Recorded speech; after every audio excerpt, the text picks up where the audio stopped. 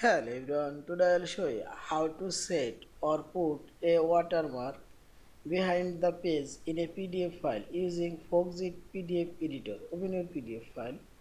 Now select Organize option and select here Watermark option and select Add option and select the text watermark. Click on this box and type your watermark name. This is a watermark and I'll rotate this and this transparency will increase. And here you will find this appearance option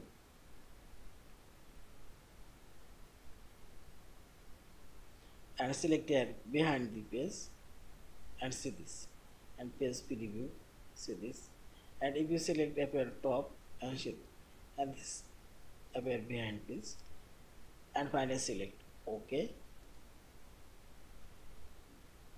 and now check this, all of this watermark now inserted behind of this page, see this. Now finally select this file option, save or save as your PDF file. Thank you for watching. Subscribe, like, share and comment.